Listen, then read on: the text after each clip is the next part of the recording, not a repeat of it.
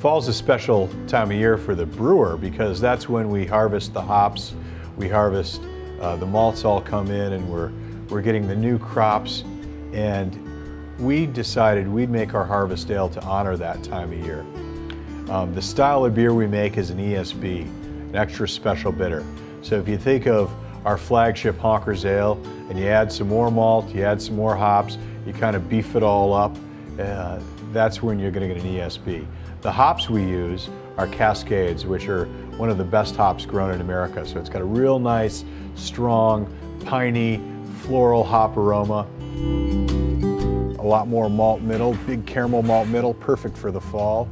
And then a nice crisp bitterness in the finish.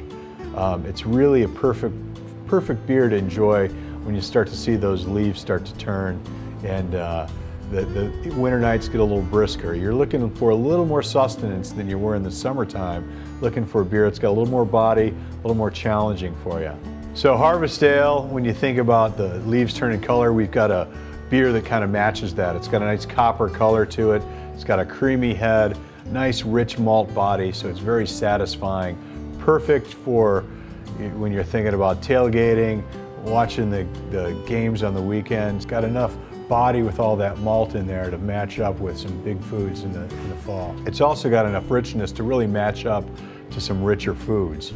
So as you're moving into your roast meats, your game, you know, your nice roast turkey for Thanksgiving, all those are perfect matches with a beer, an ESB like our Harvest Ale. Just like Honkers, goes great with a nice mature cheddar, but because it's got a little bit extra, it also matches up nice with a mountain cheese like a Gruyere that's got a little bit of nuttiness to it. That matches up real well with that extra caramel flavor that we've got in the Harvest Ale.